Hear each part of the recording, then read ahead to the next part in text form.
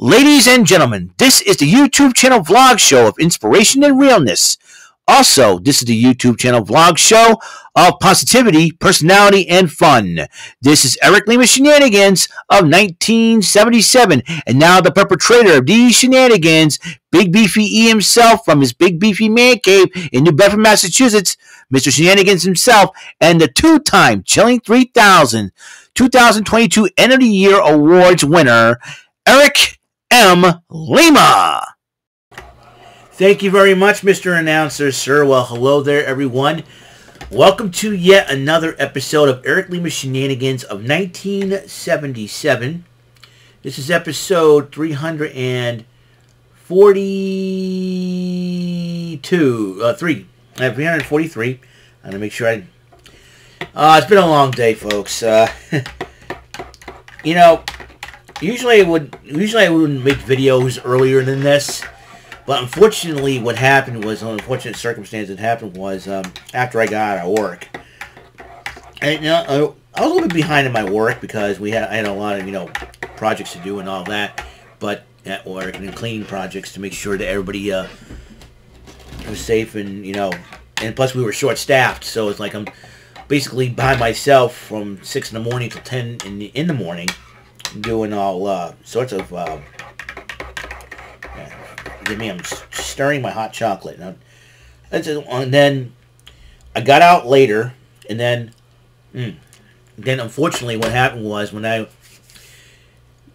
went to Taco Bell to get lunch, and then when I went to pull out in the mall, and I was going to go across the street to Stop and Shop to get some drinks, tire went flat.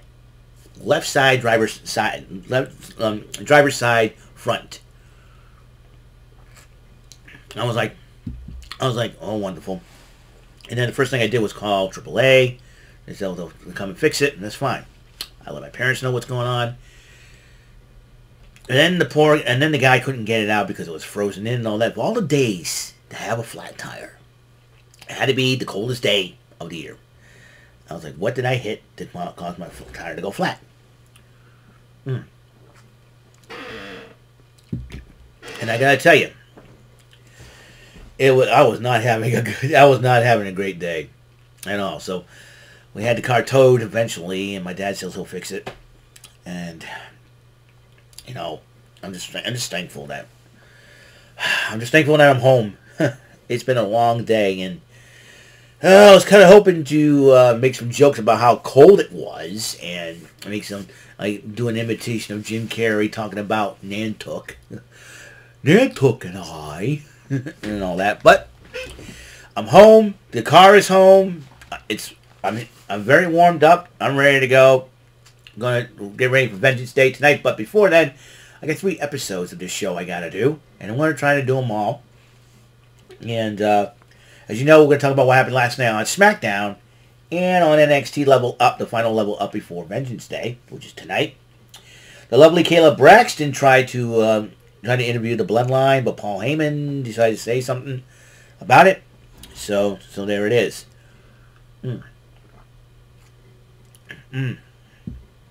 And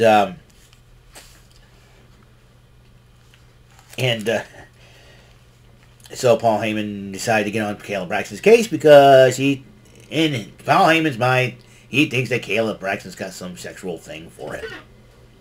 Highly doubt it. Don't be a creep, Paul Heyman. Don't be a creep. Anyways, and then the tag team titles finals. Number 1 contenders for the tag team title tournament finals. Braun Strowman and Ricochet took on Imperium. And it got to the point where Ricochet was starting something with Gunther, and referee ejected Gunther from the arena, from ringside. Braun Strowman and Ricochet took advantage of that situation and ended up picking up the victory over Imperium to challenge the Usos for the SmackDown Tag Team Championship next week. More on that situation. And then they had Kayla Braxton, once again. Kayla Braxton's been at work, interviewing Charlotte Flair, but Sonya Deville interrupts her. Starts running her mouth again, thinking that Sonya Deville thinking that Charlotte Flair, that she's going to beat Charlotte Flair. Sonya Deville thinks she's going to beat Charlotte Flair. Anyways, they had a racing matchup at the LA Coliseum to promote WrestleMania. Rey Mysterio went up against his son Dominic, and they had a race, and Dominic was insulting and talking trash and all that whatnot. They had an actual race. Michael Waltrip was doing the the flags and all that, and Rey Mysterio won the race. And Dominic was complaining. He goes, you wouldn't be doing that if Mommy was here. Oh my God, great. Him and Rhea Ripley, come on. I'm telling you, them two guys are going to go out at WrestleMania. I'm telling you. So,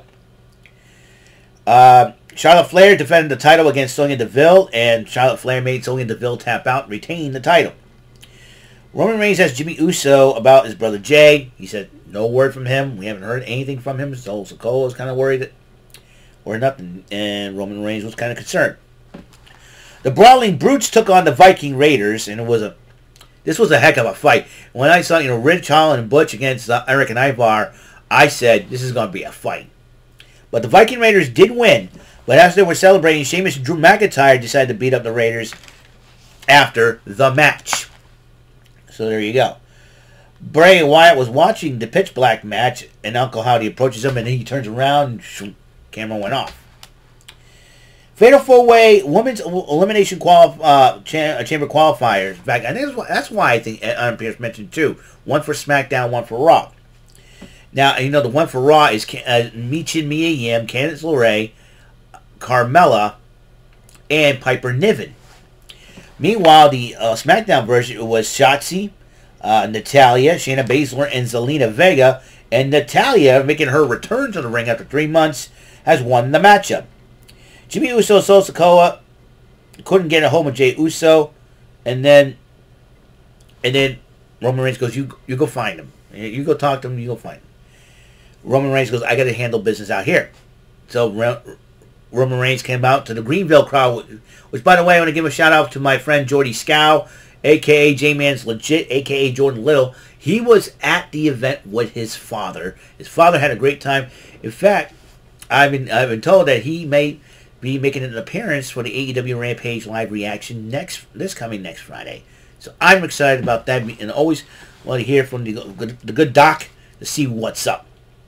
Then, and as he addresses the Greenville crowd, Sami Zayn attacks Reigns from behind, spears him, and then Jimmy Uso and Solo Sikoa attacks it. But beforehand, Sami Zayn grabbed the microphone and said, "Hey, you and me, Montreal. Elimination Chamber match for the titles." And so Jimmy Uso and Sikoa attacked him, and Roman Reigns said, hold on. I accept your challenge. So that match is going to happen. The Universal title on the line. Former honorary Uso. The former. Let me reiterate. The former honorary Uso, Sami Zayn, will be challenging Roman Reigns for the undisputed WWE Universal Championship. Alright, so that ended SmackDown, and alright, NXT Level Up. Sol Ruka went one-on-one with a new look for Lash Legend, but Sol Ruka with her Soul Snatcher awesome maneuver wins the matchup. Kelly Kincaid interviewed Josh Briggs, Brooks Jensen, Fallon Henley, and Kiana James. Well, Brooks Jensen was too busy fawning over Kiana James. Kelly Kincaid was in Josh Briggs says, "We got to get focused. These ladies are focused for the tag team titles and everything else. So they got to stay focused. They got to go and hey, Brooks, we got to get our match up. We got to get our match going. All right." And Josh Briggs, actually, Obafemi went up against Javier Bernal, Big Body Javi, or as I like to call him, Big Mouth Javi, because the guy can't keep his mouth shut. And Bernal won with the holding of the tights against the bigger Obafemi. Then you got the tag team matchup, Josh Briggs and Brooks Jensen, and against Zion Quinn and Bronco Nima. And Briggs and Jensen did end up winning that matchup. Hopefully that will give the ladies a little bit of confidence going into tonight's Vengeance Day. And that is all the time we have on this episode of episode 343 of Eric Lima Shenanigans of 1977. Bearing that in mind, we got another episode coming up. We're going to talk about what happened on AEW Rampage last night as well. And I'm going to try to get everything together because on another episode, we got another request from Godfather Dominic Williams says we're going to do a little bit of Donkey Kong Arcade Edition. That's right. I don't know if I'm going to break Romy's $465,000 point record. What did I say? $1,000 point? I meant to say what I meant to say. I don't know if I'm going to be able to break the score of over 465,000 points of Jerome Latimer, a.k.a. Romy 2184. But I'm going to do my best, and the highest I've scored is over 20,000 points. I think almost 30,000 points. Well, I want to see how I do when I play Donkey Kong. Something like that. So I'll see you in the next episode of Eric Lima Shenanigans of 1977. So until that next episode comes rolling around, Mr. Announcer, please take us home. That is all for today's episode of the show. This is Mr. Lima speaking for Eric Lima Shenanigans of 1977. A Big Beefy E, do it for Bob Saget production, and in association with A Sweet Bowl for Raving Dingleberries Telepictures and Distribution. Thank you for watching another great episode of Eric Lima Shenanigans of 1977. Until the next episode, goodbye for now.